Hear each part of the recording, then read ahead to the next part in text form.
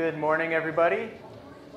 Um, yeah, we're just going to get started here today. My name is Matthew Butler. I am not the pastor at this church. Pastor Matt Golseth is sick today, and as of yesterday, I learned that, and so today is going to be a little bit impromptu, but also, conveniently, it is also University Sunday. So University Sunday is when the college students at this church help lead and put on the service. So we have plenty of musicians. Thomas will be preaching for us today.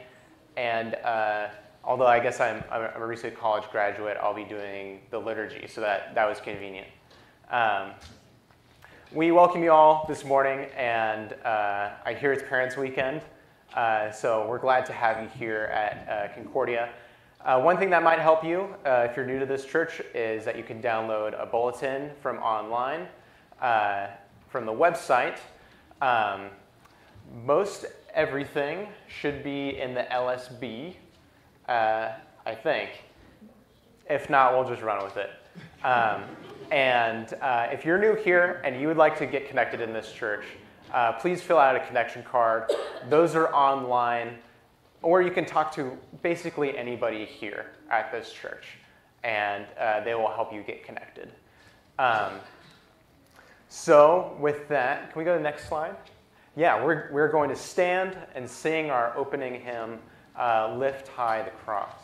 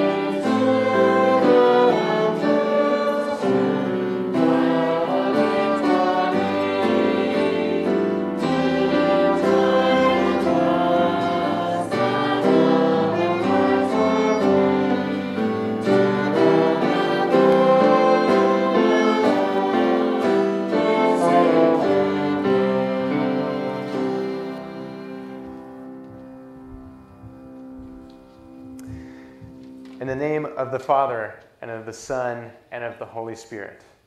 Amen. Our help is in the name of the Lord, who made heaven and earth. If you, O Lord, kept a record of sins, O Lord, who could stand? But with you there is forgiveness, therefore you are feared. Since we are gathered to hear God's word, call upon him in prayer and praise. Let us first consider our unworthiness and confess before God and one another that we have sinned in thought, word, and deed, and that we cannot free ourselves from our sinful condition. Together as his people, let us take refuge in the infinite mercy of God, our Heavenly Father, seeking his grace for the sake of Christ and saying, God, be merciful to me, a sinner. Almighty God, have mercy upon us, forgive us our sins, and lead us to everlasting life. Amen.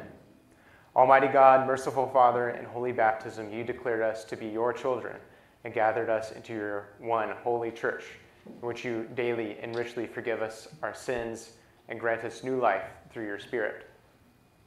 Be in our midst, enliven our faith, and graciously receive our prayer and praise through your Son, Jesus Christ, our Lord.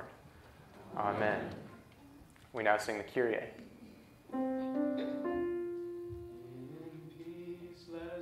To the Lord, for the peace from above and for our salvation, let us pray to the Lord.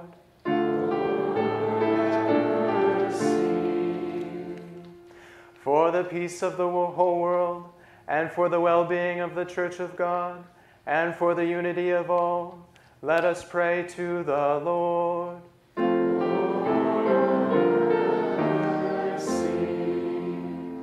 For this holy house, and for all who offer here their worship and praise, let us pray to the Lord. Help, save, comfort, and defend us, gracious Lord.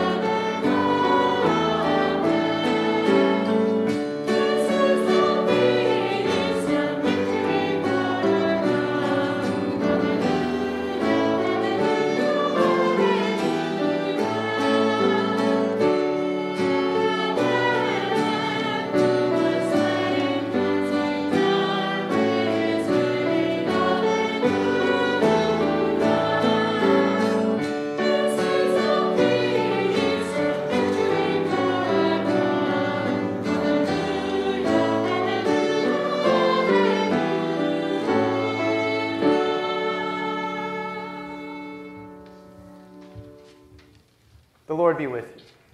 And also with you. Let us pray.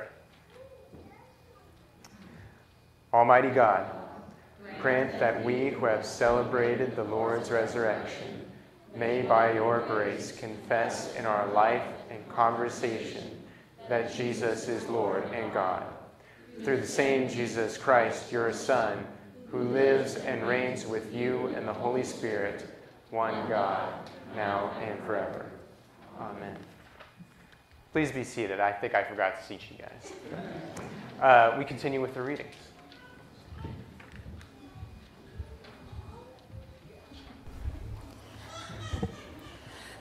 First reading comes from Acts chapter 4, 32 to 35. The full number of those who believed were of one heart and soul, and no one said that any of the things that belonged to him was his own, but they had everything in common. And with great power, the apostles were giving their testimony to the resurrection of the Lord Jesus, and great grace was upon them all. There was not a needy person among them, for as many as were owners of lands or houses sold them and brought the proceeds of what was sold, and laid it at the apostles' feet, and it was distributed to each as any had need. This is the word of the Lord. Thanks be to God.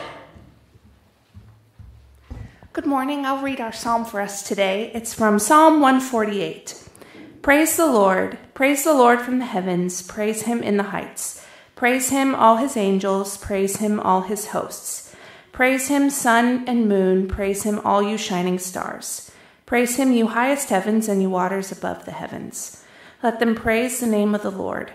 For he has commanded, and they were created, and he established them forever and ever. He gave a decree, and it shall not pass away. Praise the Lord from the earth, you great sea creatures and all deeps, fire and hail, snow and mist, stormy wind fulfilling his word. Mountains and all hills, fruit trees and all cedars, beasts and all livestock, creeping things and flying birds, kings of the earth and all peoples, princes and rulers of the earth, young men and maidens together, old men and children. Let them praise the name of the Lord, for his name alone is exalted. His majesty is above earth and heaven. He has raised up a horn for his people, praise for all his saints. For the people of Israel who are near to him, praise the Lord.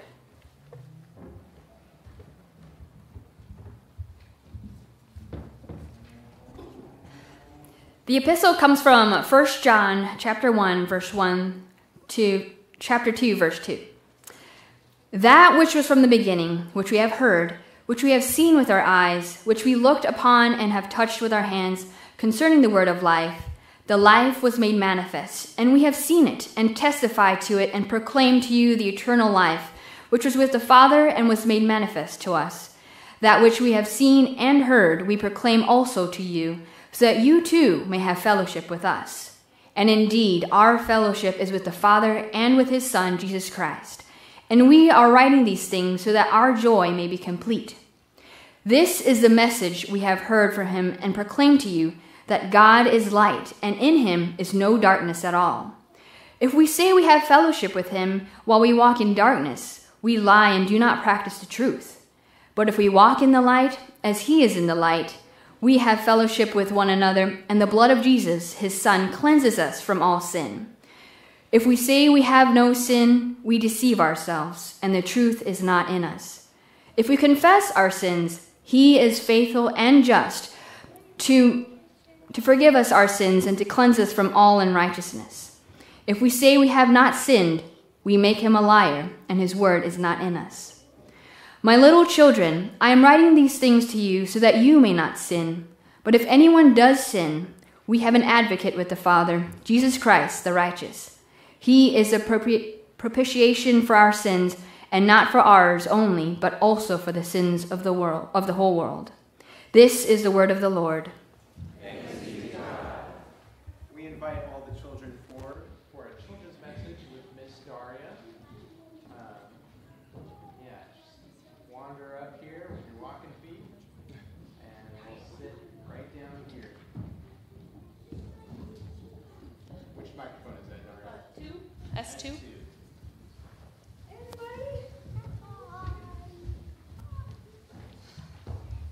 All right. Hello, everybody. I'm Daria, for those of you who don't know me. How is everybody doing today? You're good? All right. I need a volunteer. Is someone who's really fast at drawing something? Who's the really fast drawer? Maybe someone that's like maybe 7 or older. You want to do it for me? What's your name? Lucas, can you come up here? All right. I'm going to give you this clipboard, and you're going to draw a flower for me in 10 seconds, okay? You have 10 seconds. Can everybody count down? Ready?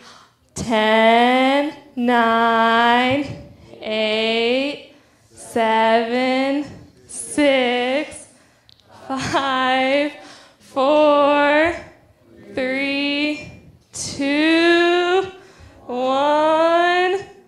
All right. Thank you. Okay.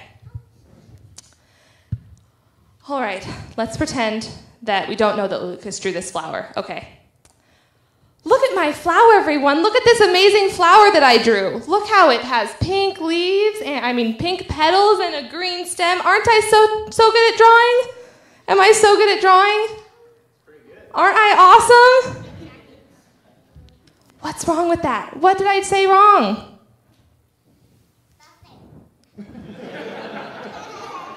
Did I really draw this flower? No, who drew the flower? So should I be saying that I drew the flower, and should I be getting all the praise for the flower? No, who should be getting the praise for drawing the flower? Lucas should, right? So who knows who made us? Who made us? God did. So, God gave us lots of special gifts and blessings. Like, what did God give us? Who thinks of a blessing that God gave us? Yes? Life. Yes, God gave us life. Anything else? What? Can you think of anything God gave you? What? Family? Oh, flowers? Uh-huh. Yeah. Yeah? Yeah, God forgave all our sins, huh? So God gave us lots of special gifts, and we should remember that everything that we have is something that God gave to us. So we should always give God credit for all the amazing things he has done and give him the glory, right? The Bible says, "I will praise you, Lord, with all my heart. I will tell of all the marvelous things you have done." Okay, let's pray. Dear God, thank you for all of your blessings. Thank you for creating us. Help us to give you glory and praise you every day. Amen.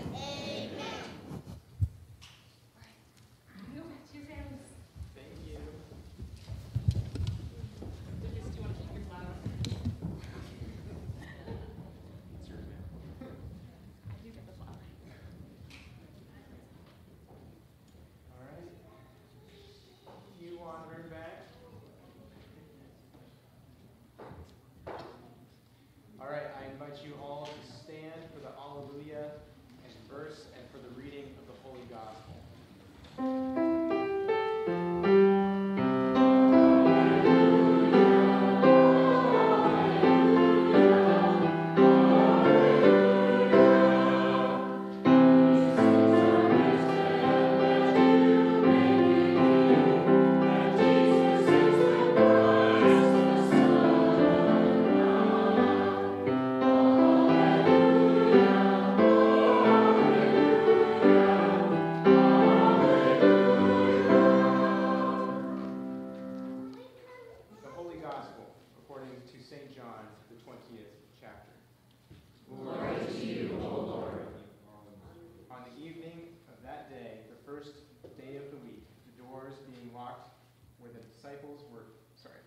Being locked where the disciples were for fear of the Jews, Jesus came and stood among them and said to them, "Peace be with you."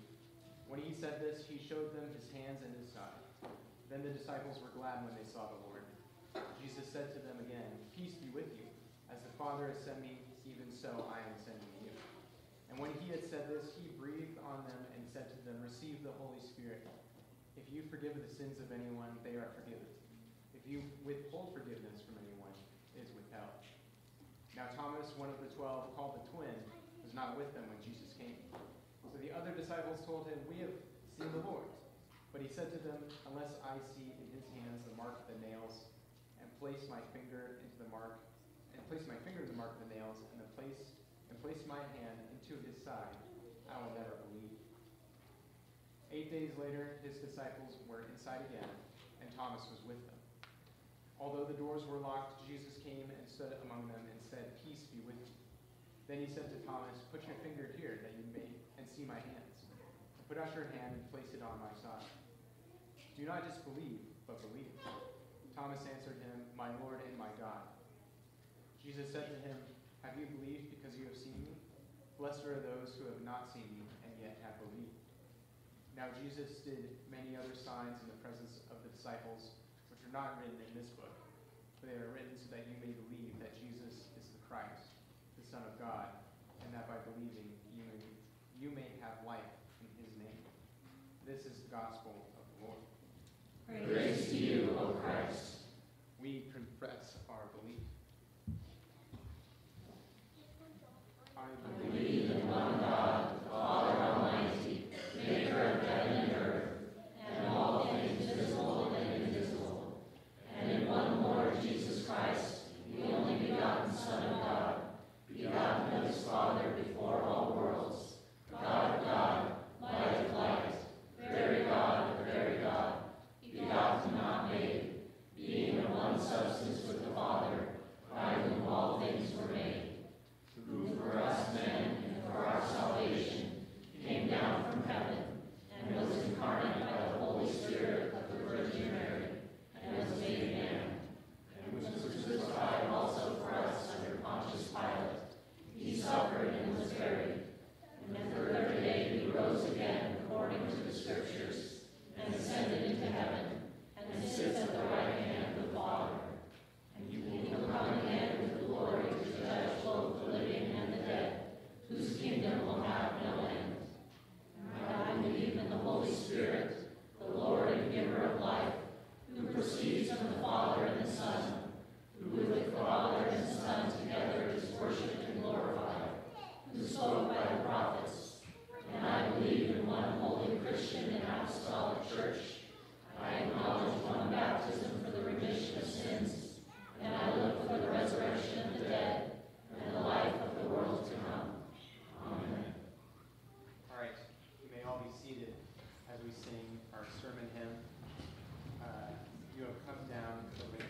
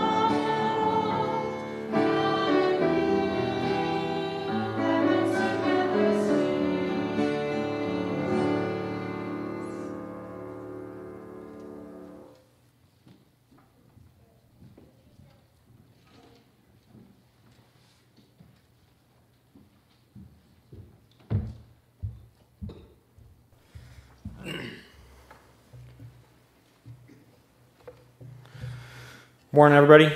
For those of you who don't know me, or only know me as that one cowboy and or Navy guy, my name is Thomas Hine, and it's truly such a privilege to be up here this morning.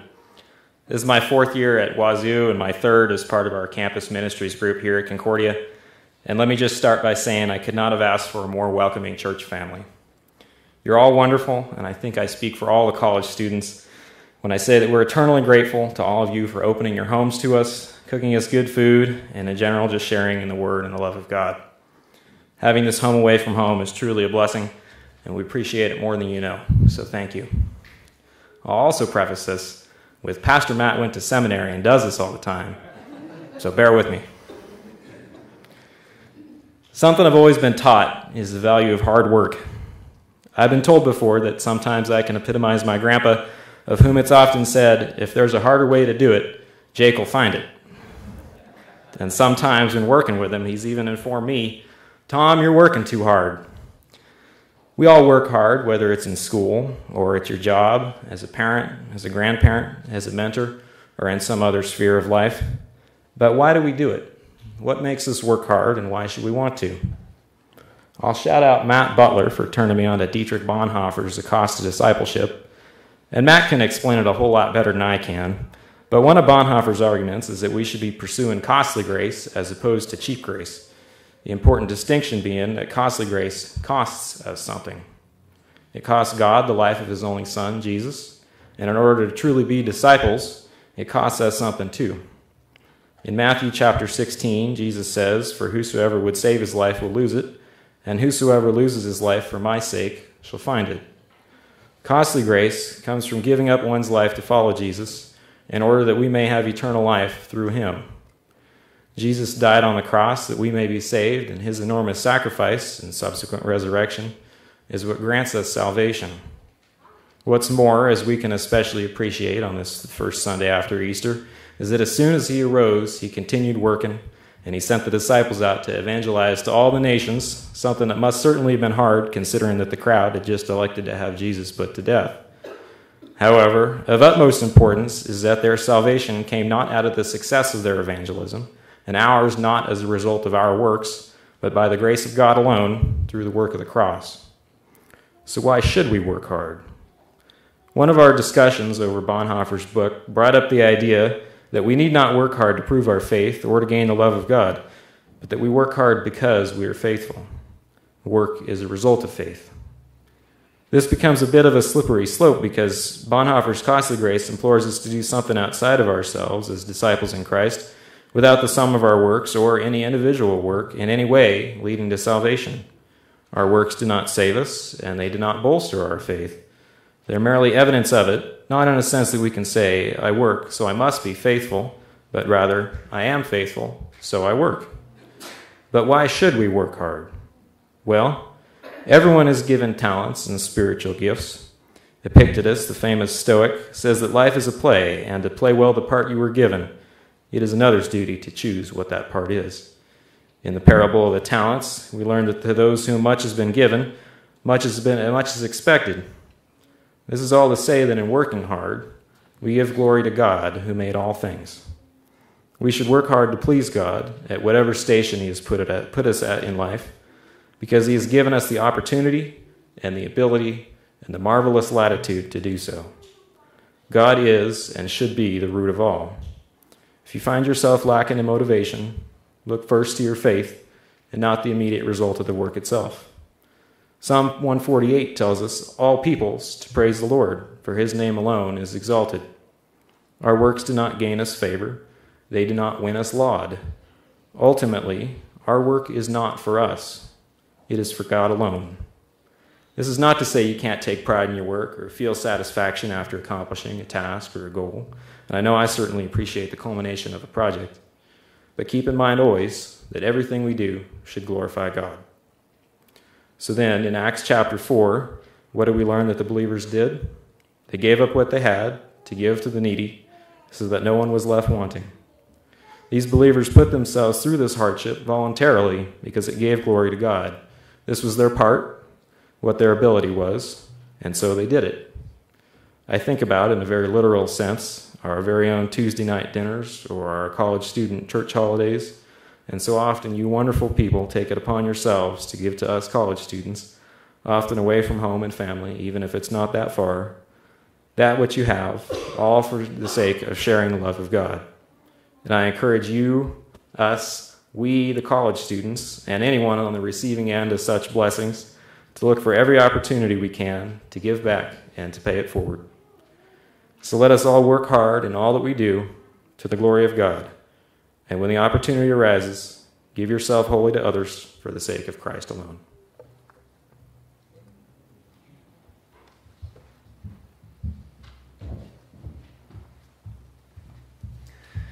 I just learned that none of you could hear me through my microphone, so I'll just talk through the lectern. Okay. Thank you, Thomas. We continue with the prayers of the church, and especially, let me open up the back of my service here. We especially pray prayers of thanks for Kylan Robinson, who is celebrating his birthday this week. And then we pray for the comfort and healing of those in the church and those around the church. For all who suffer from mental health concerns, prayers for comfort and understanding for all those who are battling cancer. Healing for Jim Steck as he continues chemo. For Kristen Robinson as she battles cancer.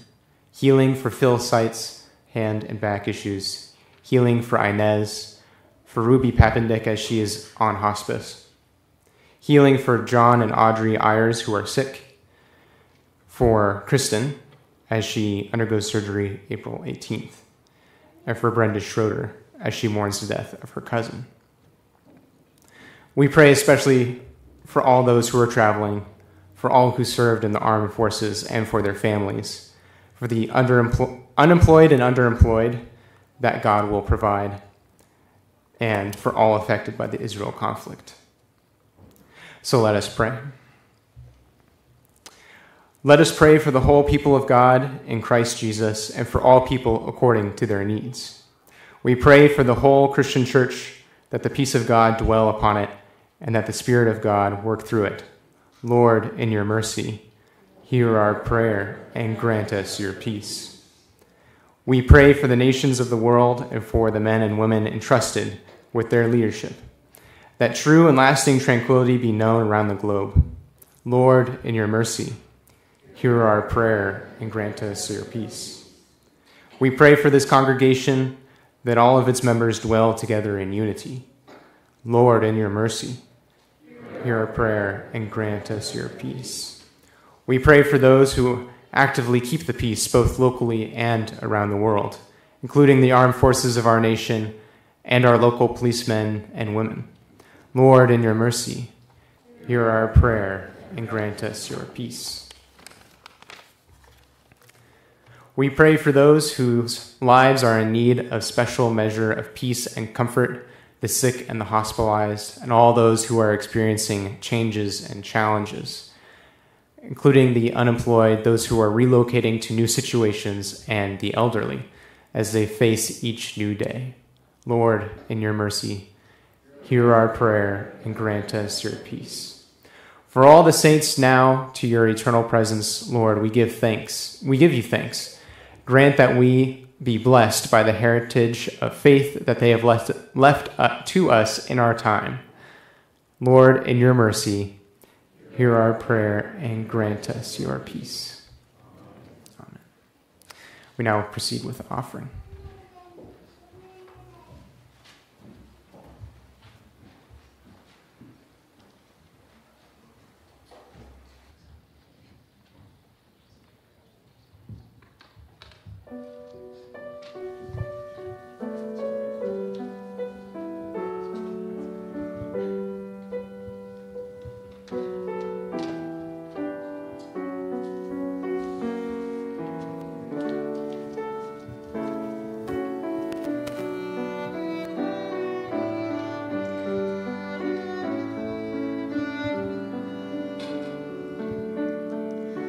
As the deep panteth for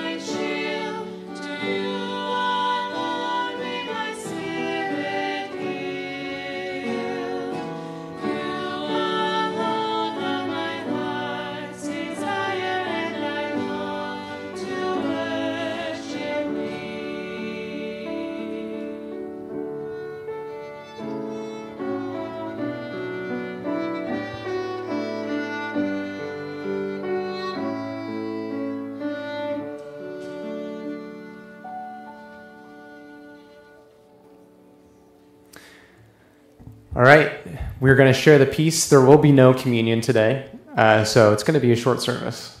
So let's share the peace.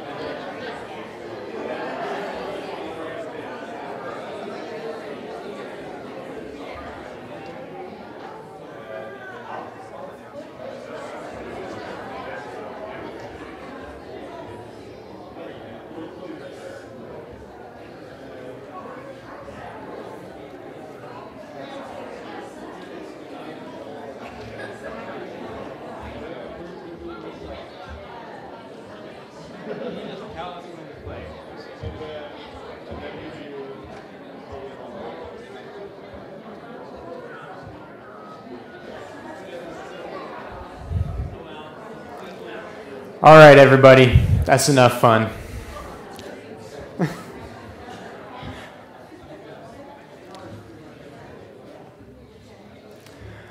I will invite you all to stand just for this last part of the service. We're almost done here, but we're going to do the Lord's Prayer.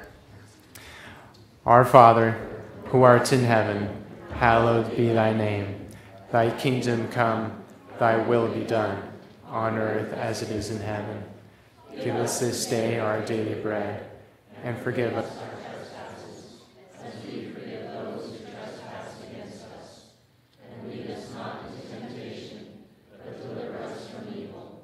For thine is the kingdom, and the power, and the glory, forever and ever. Amen. So, where are we?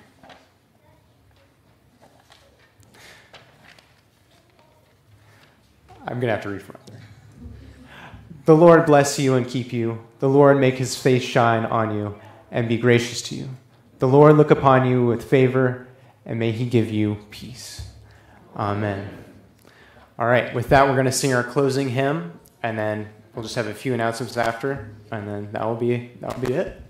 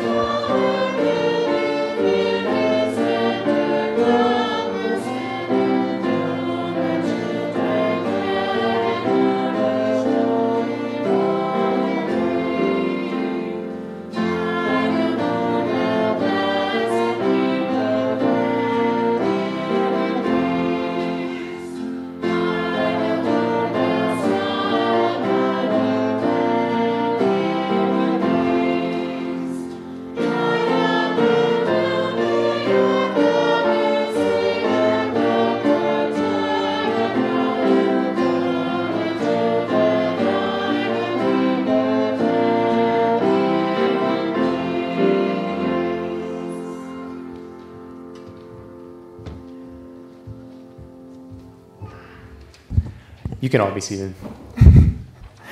We will just have a few announcements today. And I would just like to say thank you, everybody, today for carrying the service with your voices. I actually really couldn't tell if my mic was on, but it doesn't matter because you guys are the instrument of the church. So with that, if you are a college student and you would like to join us after for lunch, please come down and meet us in the basement below.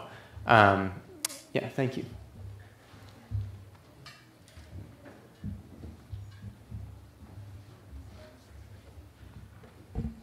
Good morning. I have a couple things. Last month, several of us in the church kind of put all our crafts together and did a little craft fair at the Pullman Senior Center. And as a result of that, we've been invited to do it again. Bishop Place will be having an open house May 18th. They've been doing some work in there.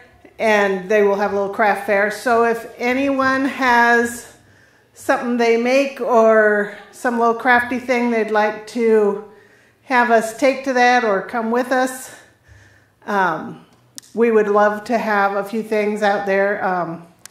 They're not charging us anything for a table or anything, so whatever money we make is yours to keep or donate or whatever you wish to do with that. So that's coming up in a few weeks. My other announcement is next week on Sunday evening, we will be playing bunco. So if you want to just come next week, it'll be at 5 o'clock, so we'll probably have some pizza. You can bring a snack to share, and we'll be playing in the basement.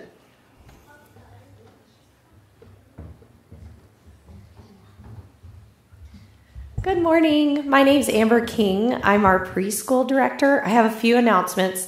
The first one is our art show is coming up. It's not this Thursday, but next Thursday, April 18th. It goes from about 5:30 until about 7.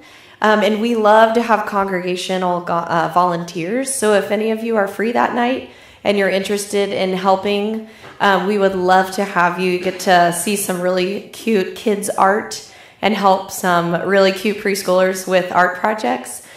We also will need friends to help set up that day and then clean up possibly that night or the next day. So if you're available those times too, please just email me at amber@concordiapullman.org.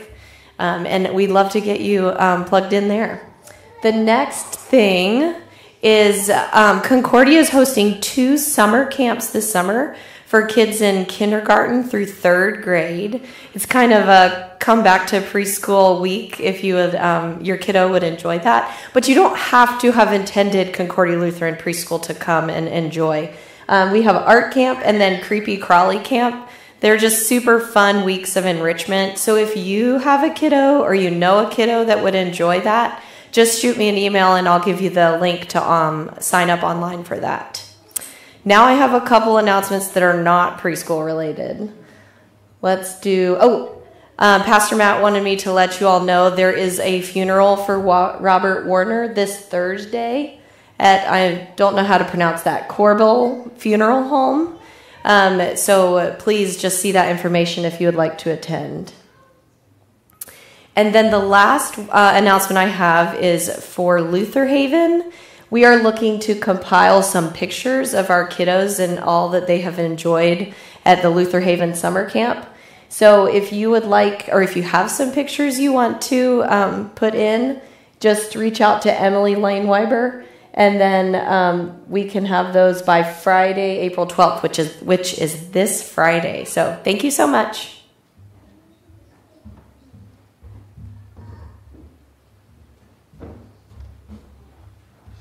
Hello, everyone. I also have a few announcements. So first off is our Campus Ministries meal is this Tuesday at 6. And this time, Gary and Angela are cooking, and Matt is leading the devotion. And we would love to see you. And then my second announcement is something new. I am trying to host a bridal shower for the bride-to-be, Daylin, it is there. Angela made this beautiful graphic On April 27th, for all the ladies who would like to come shower some blessings on her, I could use some help though. If you're interested in like bringing food or getting a decoration, that would be super appreciated. So my number is up there, but you can grab me, email me, whatever is easiest. So April 27th from 10 to 12, it's kind of an open house, but I'd love to see, and Dalen, I'm sure, would love to see any of you there. And that's all I have. Thank you.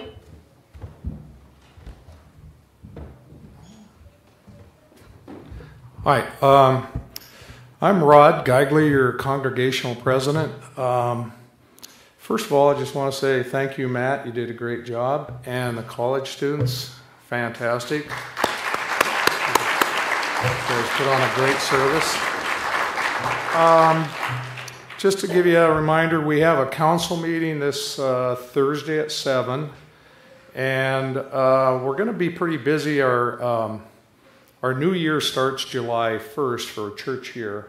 So we've got budget meetings, we've got a few things. So we'll be meeting more than just this Thursday. We'll meet again next month. And then probably end of May, we'll probably have a congregational voters meeting to vote and approve the new budget that we're trying to put together. Sean Lee? Oh, that's true. Yeah, and anybody's invited to these meetings, so just be aware of that. Let's see, what else? So, yeah, I mean, keep the lay ministry board and the congregation council in your prayers so we can work through this and put this together. Thank you.